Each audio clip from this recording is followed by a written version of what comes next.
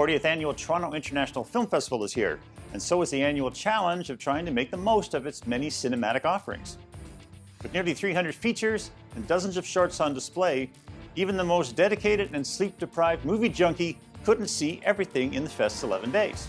I find it hard just to narrow down a few titles that I'm looking forward to. But here goes anyway with 5 of the films I'm most eagerly anticipating at TIFF 2015. The Martian. Andy Weir's best-selling novel about an astronaut stranded on the Red Planet was an absolute page-turner.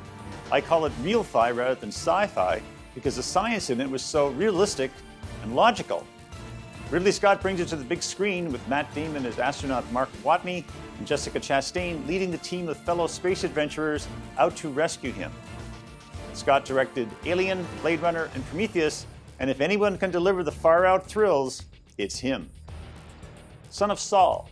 It's 1944 in Auschwitz concentration camp, and Hungarian Jew Saul vacantly does the evil work of his Nazi masters in order to survive. But a sudden family recognition rekindles the spark of conscience, and Saul must take action.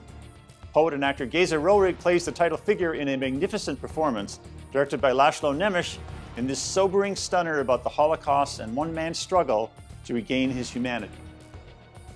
Hurt.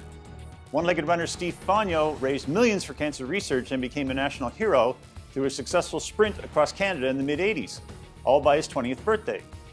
Today, at a disillusioned and angry 50, he can barely make the rent, his Order of Canada has been revoked, his family life is in shambles, and he rails against a country he feels has abandoned him.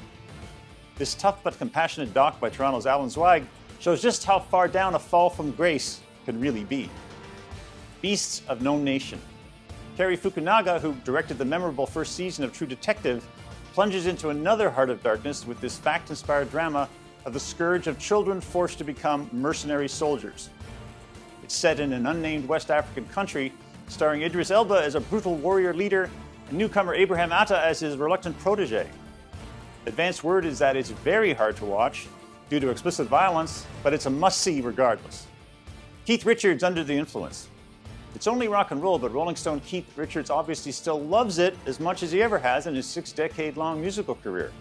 Morgan Neville, who made the backup singer doc 20 Feet from Stardom, promises to give us the highs and lows of this most beloved figure in popular music.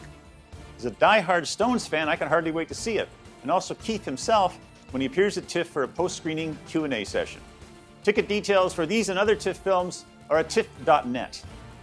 For thestar.com, I'm Peter Howell.